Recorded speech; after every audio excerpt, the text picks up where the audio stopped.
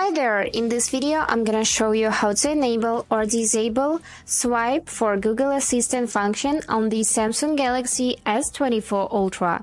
But before we start, don't forget to follow to see more useful content. So firstly, open settings on the phone and here you need to find Display tab.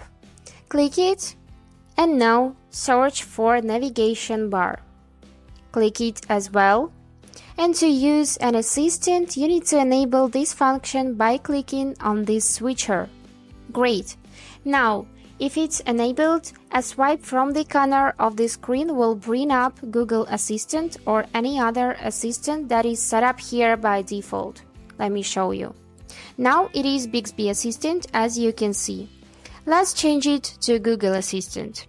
Click Default Digital Assistant app and switch to Google by clicking OK button. Great! And now let's swipe again. And now we have a Google Assistant here.